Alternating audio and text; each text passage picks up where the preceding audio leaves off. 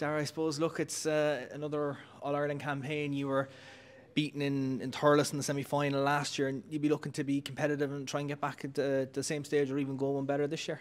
Yeah, sure. Every year, just going out to do better than last year, maybe make that extra step to Croke Park this year. I suppose you're coming into a campaign where maybe a bit of disappointment not to have recorded yet another Munster title a few weeks ago. Yeah, look, and I think we'll use that to drive us on as well. We had a positive Munster campaign, but we didn't get there in the end. So, you know, it's not great in Cork, you know, to not be winning the Munster Championship, but we'll definitely drive on there.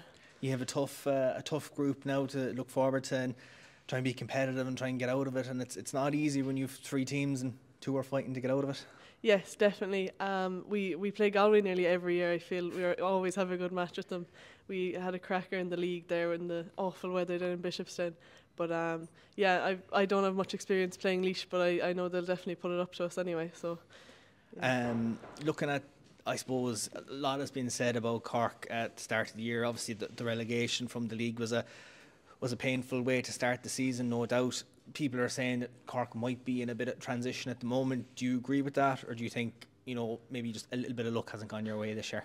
Sure, like there was a good few departures this year, like a few retiring, a few moving on. But you know, like every year when you're in the panel yourself, you believe in yourself that you can go far. But you know, you just kind of have to shut out that outside noise and keep trucking along, training hard.